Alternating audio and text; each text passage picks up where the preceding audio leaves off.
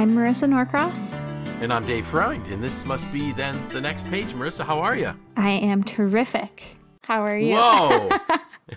I'm okay. No, I am terrific as well, because we get to do a podcast. Mm-hmm. We get to add value to people. Mm-hmm. And we get to talk about cellular issues. Yes, well, not really. We get to... data transmission speeds. Oh, yeah. Cellular just could be anything. Like, I've got a cellular problem. Who knows? We learned something when we researched this. We did. So I never, I remember when 3G. So the title of today's post and today's podcast is "Don't Forget About 3G." And people, it's like, 3G, Dave, that is so old. Mm-hmm. Well, I do remember. Do you remember your first cell phone? Yes. What was it like? It was a flip phone, and like nothing was in color. It was all black and white, and you had to. It was like the T9 keyboard where you had to like hit, 333-5522 to type anything. Yes. And I bet you were quick at that. Yeah, I got real quick.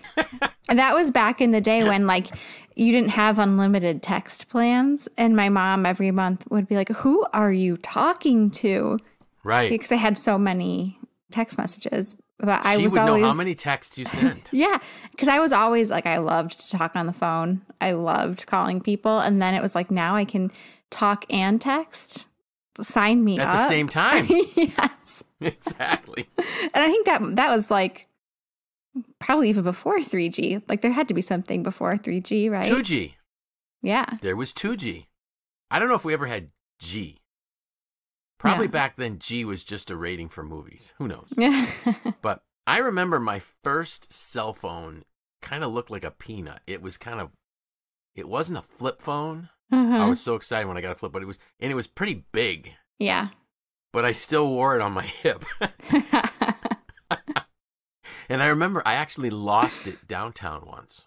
Oh, wow. And we were doing something, maybe going to this. We parked near the Dinosaur, and we had to walk to the skating rink or something in Clinton Square. And all of a sudden I got home and like, where's my phone? And believe it or not, some very kind gentleman found it and called me, and how he called me, I don't know.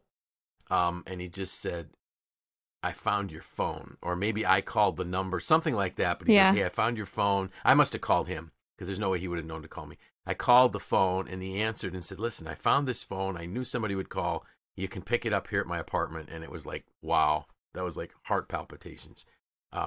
There was no Find My iPhone. Yeah, there was no Find Your Phone back then. But I was like horrible at trying to text on that. But all I was trying to do was make a phone call once in a while. Mm-hmm. But then we went from 3G to 4G. And then there was 4G LTE, and I was sure LTE meant light.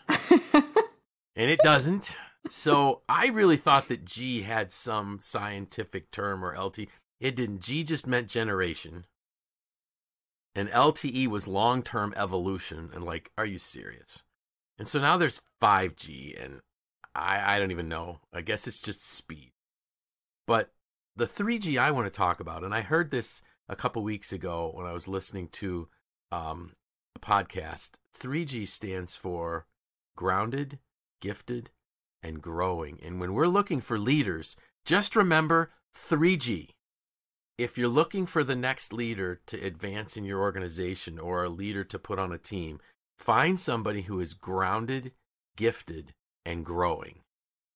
Mm-hmm. And as I did a deep dive in thinking through these things, that's really what we need. If we think about just those three things, and I really think in that order: grounded, gifted, and growing. So let's start with the first one, the grounded one. And I've heard this many, many times, that power corrupts, and absolute power corrupts absolutely. Mm-hmm. So thinking about that, this really tells us why it is so critical for a leader to be grounded. We can all think about people who were given power and it went nuts. It went to their head. they felt that they could utilize that power to influence people to, in some cases, do horrible, evil things, immoral things, whatever, they abused it is clearly what they did. So we really, really need to look at this first piece here. Is this person grounded? And I'm sure people are saying, so what do you mean by grounded? I think the first thing is, for somebody to be grounded, they need to know who they are. And you and I, before we hit record, we talked about the why. Mm-hmm. I think anybody who has a why that isn't about others can't be a leader. Now, does that sound like a too bold of a statement? I'm processing. My brain is moving at a 3G speed right now, so so take your time. Yeah, if a person's why is not about others, they can't lead. Yeah, that makes sense to me. You think about how someone who is grounded has great character, right? Which kind of goes hand in hand with that statement. It's not about them or their ego or recognition. Right. It's about others. Yes. Now, what we will notice, though, is that most people who like to lead have a high level of ego. So often we think about ego as something that's really, really bad, but maybe we can use the word confidence instead of ego, because ego is more inward focused, I guess. But if you're going to lead, you got to be a person that has confidence, that understands that you're gonna be in the limelight, and that's okay. And there's nothing really wrong with that. But the reason you do it has to be to help other people. When we talked about the C's, I don't know how many 3 C's we had. Well, we're doing a lot with the alphabet here. Yeah. But because we did talk about character as one of the cornerstones of leadership. And you're right, character is, you can't have people that are low in character, that will sell out their team, that will sell out people, that will sell out what's right to advance their agenda. And that's character. Character is really having that inner courage to stand up for your beliefs, regardless of what people say about it, regardless of what people think about it. You got to speak up, and unless a person is grounded, they won't. And think about let's say you're an emerging leader in an organization, and a senior leader is being maybe not abusive, but overly hard on your team. If you're not grounded enough to stand up in a private meeting, I don't call them out publicly, but in a private meeting, say, listen, I'm sorry, but I just can't support that. These are my people. If you have a problem with something they're doing, you come to me. And that's what we're talking about with being grounded. It's not about you. It's always about your team. When we give people power and they're not grounded, and it's not about others, you can see teams blow up. You can have people that are extremely gifted just shut down. And I'm thinking of a situation with one of my coaching clients where, and I really need to talk to him about maybe allowing us to interview him for a podcast, because he is a phenomenal leader today, and his 360 was horrible. And when I started working with him, he was telling me that he was very successful at what he did, and he was, to a point, but what he got from people was compliance. And people shut down their giftedness. Now, the nice part for him, and I love working with him, is when, as soon as he recognized why he was acting the way he was, and that it was inappropriate, and he would shout at people and swear at people and that type of thing. Once he realized how people were feeling, he changed almost immediately. Wow. And so now his team is just flourishing to the point that the organization where he works is asked him to focus now on improving systems in the organization because the team is just doing well. So that's this part. That's how important being grounded was. And at first, I would have thought maybe he wasn't that grounded, but he was. As soon as he saw how he really was, he recognized that it's not about him. It's about others. And man, what a trajectory this gentleman's been on. It's amazing. So that grounded piece is huge. Giftedness. So our second G, some may say that we overuse this word, but I don't think so, because the reality of giftedness is when leadership is hard, it is really hard. And you have to have something inside of you that energizes you when you're given the opportunity to lead. And that's why I say everybody's gifted. All of us have multiple gifts, but some are gifted in this leadership role where perhaps they see things others don't see, so they might have some vision that others don't see. They look at a mess and say, this is an opportunity, not a burden, not a challenge, not a challenge in a bad way. They see challenges as opportunities. Mm-hmm. They may see a team that just is struggling and say, you know what, all the right pieces are there. We just need to figure out how to connect them. So you want people that are gifted, but leadership is really, really hard. It's messy. And I made a note for us to talk about is, and I've said this on the podcast, I remember a day when I called home on my way home, and I basically said to my wife, God didn't put me on this earth to make people happy. And she didn't criticize me, but she just said, wow, that's interesting. What's going on? So she took me through a path of discussing it. But the reality is that if you're a leader, yeah, you maybe not be put on this earth to make people happy, but you are put on this earth to add value to other people.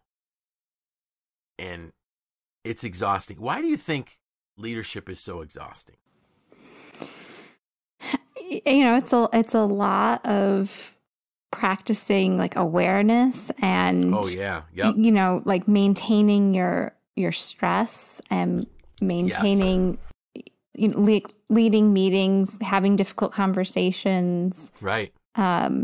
Helping others break through, whatever they need to break through, and sure, there's a lot. It's, I lead my little humans all day long. It's a little bit different, but it's it's like it's a lot to put yourself out there and to think strategically and to then develop others, which is a big responsibility of leaders, is to find other people that are grounded, gifted, and growing, and help them nourish that and flourish and be the next generation. Exactly. It's very similar to parenting. Mm-hmm. Because, we've talked about it on the podcast where Dave Ramsey says, if you hire someone, you have to choose to love them. It doesn't mean we like them, but it means we do choose to love them. And loving people is rewarding, but exhausting, because you have to be there for them. Yeah. And we have to realize that, if I have a person that works for me, that's one of my team members, what are they going through in their life? Are they wrestling with aging parents? Are they wrestling with teenage kids that might be rebellious? Are they wrestling with toddlers that don't sleep? I remember there was one point where when Tim, our youngest, was born, our three other kids slept in. We had a dining room, living room that didn't have any furniture in it yet. We literally moved a mattress in there to get our other kids far enough away from Tim when he would scream at night that he wouldn't wake them up.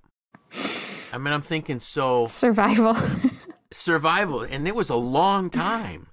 And I'm thinking, how many days did I go to work with limited sleep? It's hard. Mm-hmm. And I'm thankful that my bosses didn't say, well, boy, is he grumpy today. Mm-hmm.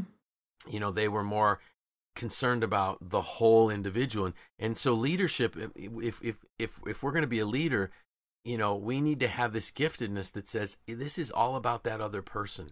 And how can and we need to get excited about helping other people grow and helping other people develop. Because we realize this giftedness in leadership, that person realizes that, to use the phrase, a rising tide lifts all boats. Yeah. So if the organization has this wonderful, nurturing, growing mindset, everything's going to get better. The people get better, sales get better, quality gets better, revenues improve. And when that's lacking, all of those things start to tank. There is one thing, though, that I put in here, and that's you need to prioritize rest and downtime. A leader can't go all the time. Mm-hmm. And I remember once, and I was sharing this with you before we hit record, that I had a stretch where I had these extended responsibilities outside of work, and it was a 6-year period where I was having to do a lot of things for my church, and at one point I traveled 9 out of 11 weekends. Wow.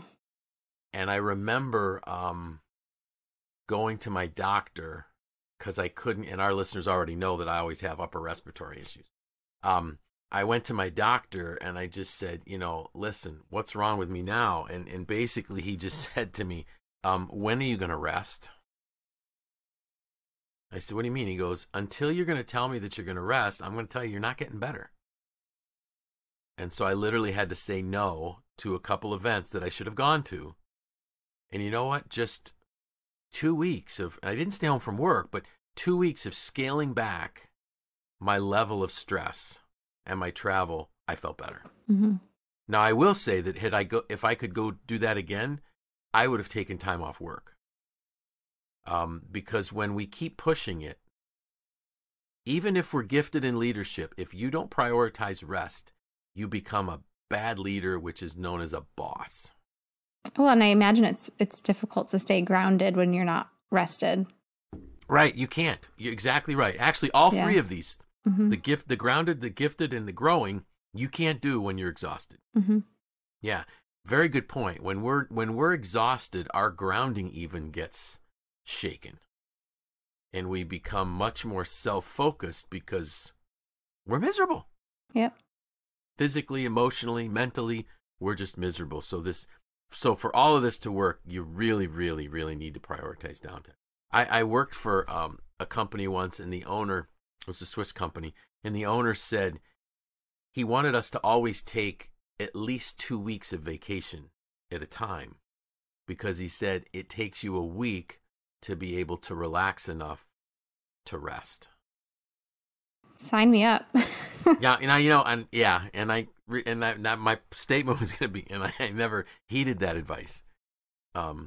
The longest I ever took, I think, was 10 days, because we traveled to Europe with our family. So, but it's true if you think about it. Unless you practice it. So I'm thinking his name was Ernst Neunschwander. He had a name that was, I don't know, his last name was huge.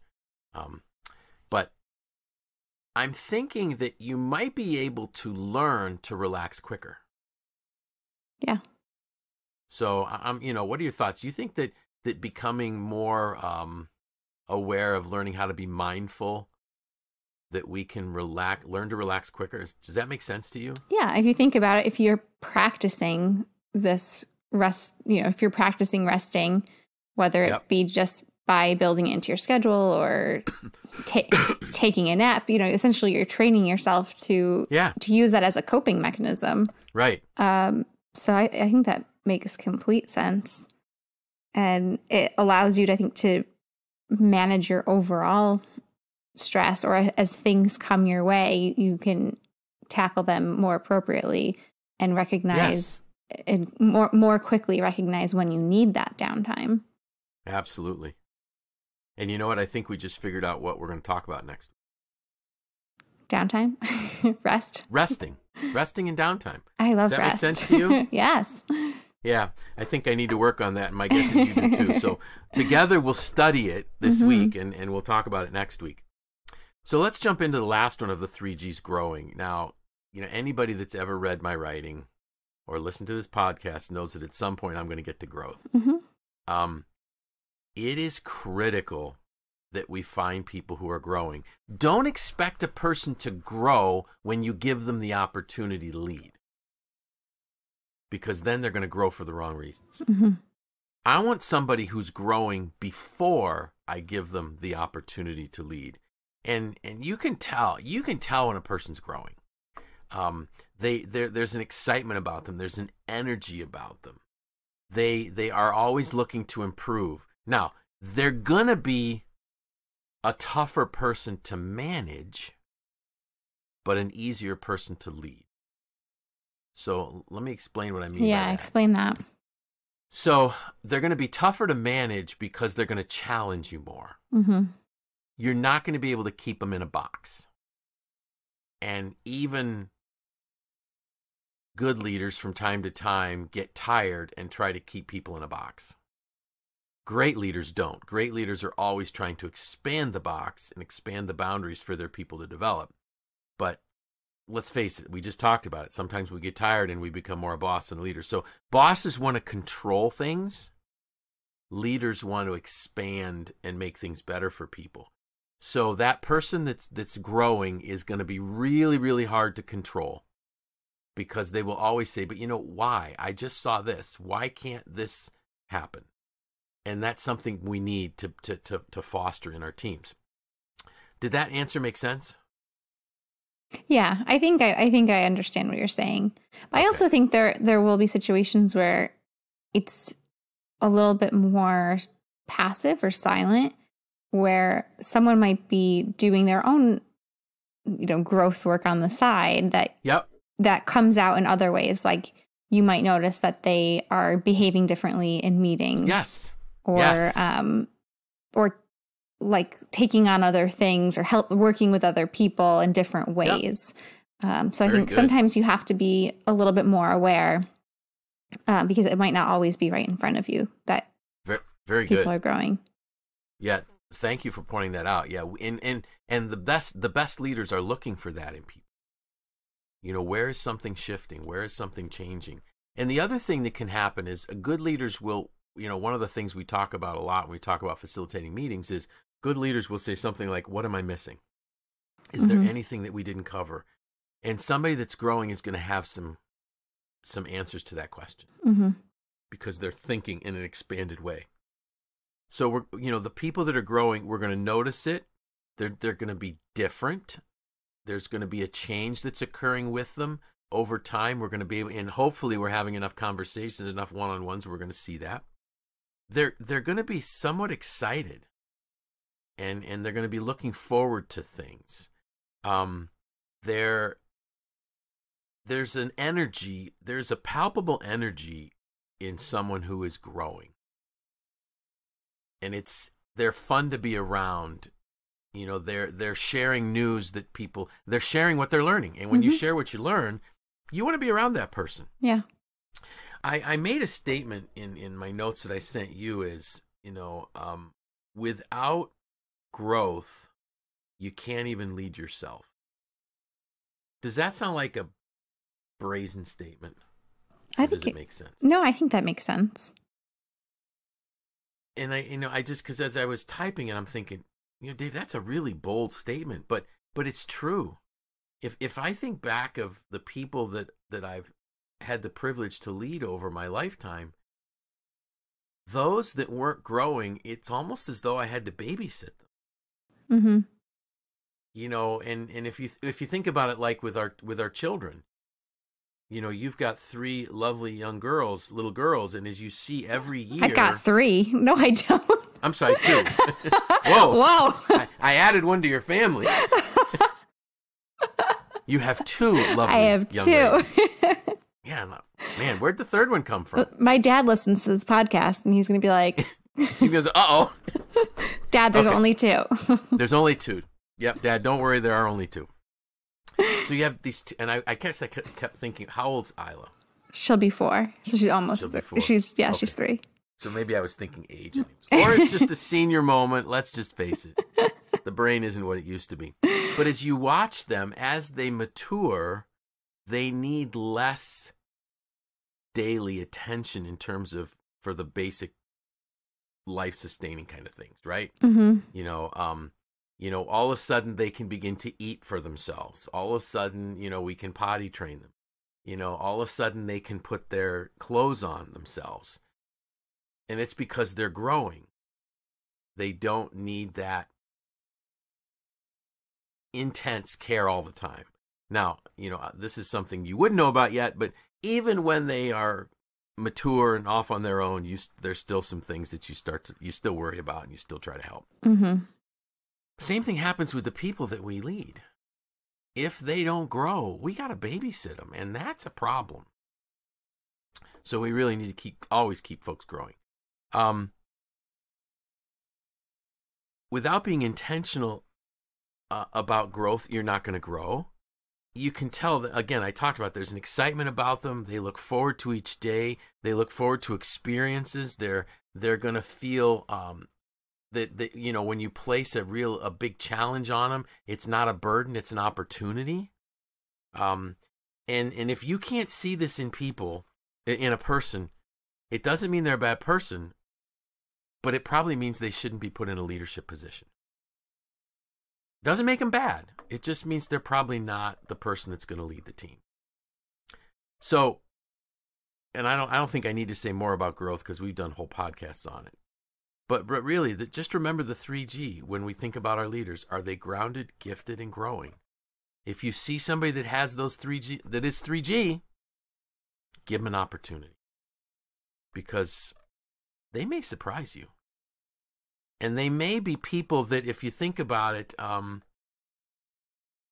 they may be the most unlikely because any behavior profile can lead. So we talked about this when we talked about the DISC behavior profiles. And too many people think that only the D's and the I's can lead. No, anyone can lead if they're gifted in leadership, and they will lead in a very unique and special way. So do you think I exhausted my topic of 3G? I think I actually have one more question for you, so no. Okay, go for it. So all three of these, like what if you see someone who's extremely grounded, very gifted, but maybe only slightly showing signs of growth? Is that something that you could nourish and help that person along the way so that they are completely like the whole package? Absolutely. I think growth is something that, well, and I've talked about this. I believe that as a society, we do not focus enough on growth. We focus on goals. Mm-hmm. And we've talked about it. Like when you go through school, people give you these goals and we think that once you get this diploma, you're done. No, that's just a mile marker. Mm-hmm. So people that aren't taught to grow may not even understand what it means. So I think the greatest way now, so the question might be, so how do we teach people to grow? I think we model that. Mm-hmm. The leader has to be growing every day and showing excitement and passion about growth with their team. And you will see these people begin to pick up on it. A couple weeks ago, we talked about the leadership table. So someone who is grounded and gifted, but there's just a few little sparks of growth, but nothing really happening, bring them to the leadership table and see if it catches. Mm-hmm. And then you can get them there. The one thing that I think is a deal breaker is grounded. Mm-hmm. If they're not grounded, don't go there. Right. So the other two may not be as obvious, but that's, Yes. if you think that there's some glimmers of those three things, invite them to the table. Right. And, I mean, the giftedness one, it may be easier for us to see giftedness in the dominance, in the influence behavior profile. It's going to be harder to recognize in the steadiness and the compliance. Mm-hmm.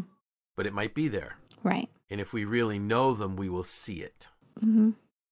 But the grounded piece to me is the deal breaker. There's nothing worse than someone who's given a position of authority that's not grounded, because what you get is a mess. And it can take out your organization. So, and I've seen, we can see, if we just look at the history of corporations, we can see when someone became a leader who wasn't grounded. All of a sudden, they lie, they cheat, they steal, there's no moral compass, and the organization can flounder or fail. Mm-hmm. Great. Any other questions? No, that was a great question. That answers it for me. Well, okay, I guess my last question is, what are we going to talk about next week? But we kind of already teased that. We think we're going to talk about rest and downtime. Yeah. So, we'll both do some homework. Mm-hmm. I'll try to get my point sketched out to you soon, so you can see what I'm thinking about with that. Great. Because I think that's a skill that I think we all needed to learn at a different level. Mm-hmm. How do we shut down quicker to rejuvenate so that we can make the most of the time that we're given? Because most organizations give X number of days of vacation time or paid time off. Well, if Mr. Neunschwander thought I needed 5 days to learn how to rest or to disconnect enough to rest, I just wasted a week of that PTO. But if I can figure out some tools to get there quicker, I get more time to myself. Mm-hmm. So that's what we'll talk about next week. Great. Any exciting plans coming up? No, not really. I'm excited that spring is just around the corner. Yes. So just kind of preparing for that, hoping that we continue with this mild weather.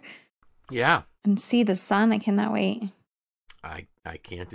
I'm looking forward to it as well. There's nothing like spring to give us some energy mm-hmm. and to give us opportunities to get outside and breathe fresh air, mm-hmm. which is awesome. So with that, I'm Dave Freund. I'm Marisa Norcross. And this was The Next Page.